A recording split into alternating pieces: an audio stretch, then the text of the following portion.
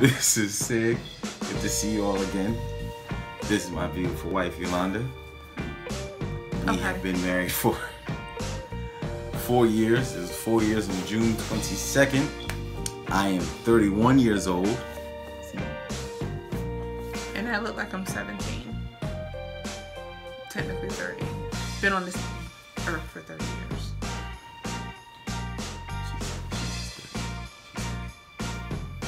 So, our love story. I pursued Yoli. She'll probably call it stalking, but I pursued Yoli. I pursued her back in 2011. We actually met at church, and I remember when I first saw her, I actually saw her at a conference, and then a few months later, I couldn't even believe it that I actually saw her at the altar. You know what I mean? Like, she was right in front of me. I was like, oh, snap. I met my wife at the altar. Ain't that something? And... You didn't say that. Well, it was in my mind. It was in my mind. I said that. So, from there, we talked and talked and talked. And I know she found it strange that I was pursuing her like that. And I do remember telling, actually, who he became one of my groomsmen one time when she came by the church. I was like, yo, man, I think I met my wife. So that's my side of the love story. How about you? You stalked me. You stalked me. Plus, he had a nice job.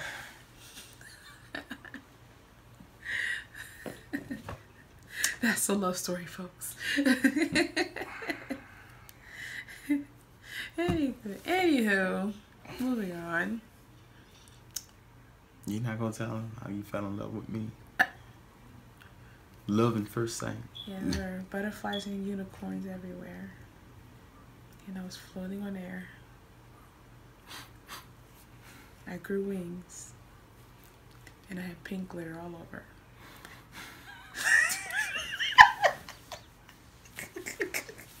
Greatest,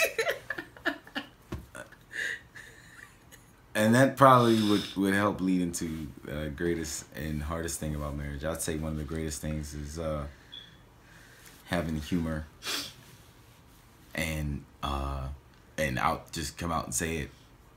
You know, you need humor. You need humor, and then I'll say it. You gotta have sex. It's a great thing. That's the greatest thing about marriage? That's one of the greatest things about marriage. What's the hardest thing then? When you're not having sex. No. I would definitely say, I would say probably one of the greatest challenges is when you have to humble yourself. And I can tell you a dime a dozen, well, quite a few times where I've actually had to humble myself and realize that whatever I was taking too serious wasn't that serious. And I would say also when to speak up also, because sometimes you're not sure when to speak up or how to say something. So I would say another big challenge was like knowing when to speak, or even better yet, how to say it without, coming across as like you're intentionally trying to hurt their feelings, hurt. And don't be offended so easily. Yeah. It's not. Yeah. Pick your battles. Find out what's really that important. If they leave the cabinet door open, it's not that serious. Yeah. If they drop socks in the middle of the floor, just say, "Hey, can you pick that up for me?" It's just not that serious. Don't find little things to get mad about, and then you're ready to find the papers and serve up papers. No, just don't take it seriously. And learn to laugh at, after you resolve your issues. But not everything is worthy of a big, long discussion. Y'all saw how Yoli tried to sneak in how I leave the socks, right? But I didn't say anything about her socks. You. Y'all noticed that, right? Nobody said your name. She didn't mention me, though.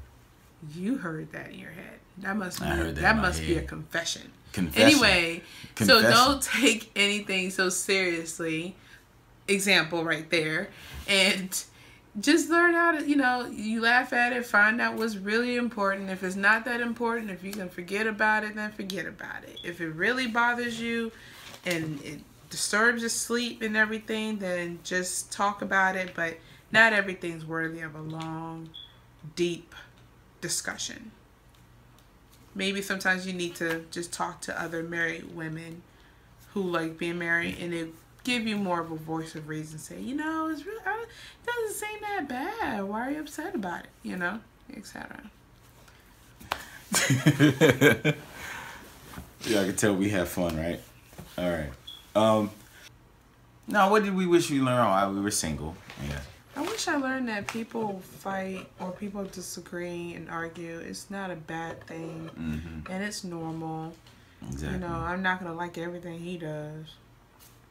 And vice versa. So if we disagree, we disagree. Exactly. Sometimes you agree to disagree, and sometimes you just have disagreements, and you still gotta resolve it. But it's not. You're not a bad couple, or you're not meant to be married because you have disagreements. Like, it's not that serious. Overall, marriage is not that serious. It's two people becoming one flesh. I mean, heck, even the Apostle Paul came out and said that this is a mystery, you know? So, you know, in that process of the two becoming one, you're going to see that constant battle for that one, both parties dying to self to fulfill that God-ordained purpose, which is to reflect Christ in the church on the earth. So,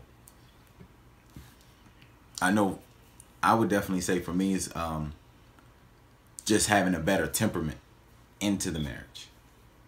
You see, and like that's a constant process, always being patient. But I believe maybe a little bit more understanding in that patience probably would have eliminated some of the disagreements that we had, to where I say, no, I ain't that serious. So just fully agree with my wife, like certain things are not serious. No need to try to escalate, get into your flesh over. So now with the question of advice and encouragement, I would say encouragement, stay the course. Advice, get wisdom. I say encouragement because I truly believe now that the enemy, before you're married, the enemy wants to do everything in his power. If you're courting someone, if you're in a relationship, and even if you're single, because let's not throw away the fact that you have people who are struggling with pornography, masturbation, sexual sins, things like that. So the enemy is going to do everything in his power before you're married to distort what that sexual intimacy is. And then amazingly enough, when you do get married, the enemy is going to do everything in his power to try to distort the sexual intimacy in your marriage. So it's a constant battle. So that advice of getting wisdom is just as important, because you would want to have that spouse that understands the battle and that will go right in there with you. You know, that's right there with you. And from an encouragement perspective, that's not going to lead you astray into that path of sexual sin. Get some accountability. Stay amongst the saints. You know, things like that. You know, don't lose heart, you know, if what you're hoping for doesn't come to pass in the time you want. It's always in God's time, because his timing is greater than ours. You know. I can say something? Yeah, sure, go ahead. Don't let them taste the ice cream before it's been properly churned. That's important as well. If it hasn't been properly churned, or however you make ice cream, they don't get to touch it. Don't let them touch the gold before it's gone through the fire. What she said, yeah. You don't think you should know what I'm talking about. Right. Yeah. You know. In other words, he should not see your bedroom. You should not see his bedroom. You keep it, not even in the living room. Because you try really hard, for those who are in a relationship, to avoid having sex early. Exactly. I try to put it rated PG, but just don't have sex. The second you do that, if you notice relationships, majority of the relationships, some get lucky and finish strong, but not all of them. It's not a guarantee. If you notice, if you do it too early, it's not a guarantee you'll be together very long after. There's always some issues, insecurities, frustrations, stress. It's not worth doing that too early. So, in other words, keep it in your pants and skirts. Yeah.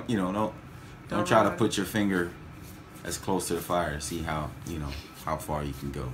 You're just going to get burned. It's not going to be a sensation at all. It's just going to get burned. And for fellas, like it's very important on your end, because I believe this generation needs to see that men are willing to protect, to be open and transparent, so it's one of those where it's like, even if you're setting yourself apart for God and you're going in that purpose, and in some cases that temptation may rise up, and like, you have to stand your ground. You have to realize, I need to protect this woman I'm courting until either I say I do, or I realize that this isn't going to work, or this is not, we may have to end this process. So fellas, please stay that course. Believe me, there's a great reward. A great reward if you stay the course. A great reward. And then I would say you can implement 2 things, like being around other married people who like to be married and stay married, and watch videos, watch some teaching research, find some material to read to prepare you. Because if you do this for a job in college, do it for marriage too. Because really, it's not the same thing, but you're going into something that's long term. Exactly. So at least get your knowledge on how to be married. Yeah. Before you get married. Because usually people get married and they don't realize what marriage really is, and then they go through a shock, and they don't like the shock, and they end up leaving, and stuff goes downhill from there because they didn't properly prepare for marriage. They're just ready to jump in because they feel. But a teacher once taught me, we don't walk according to the way we feel, we walk according to kingdom principles and the word of God. If y'all probably pretty much know who that person is. So if you're in the Singles Walking in Purpose ministry, y'all know who that is.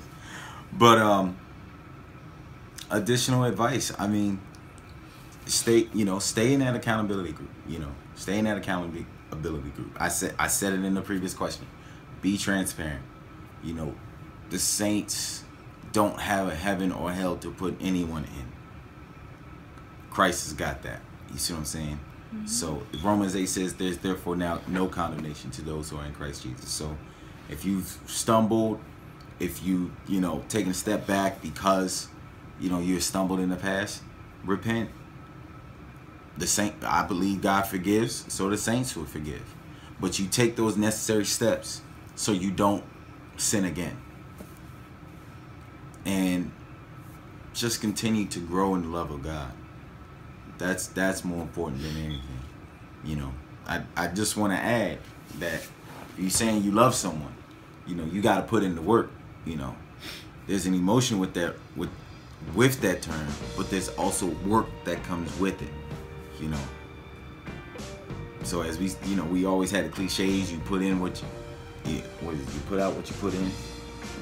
Yeah. So even for now, if you're single, put that investment in.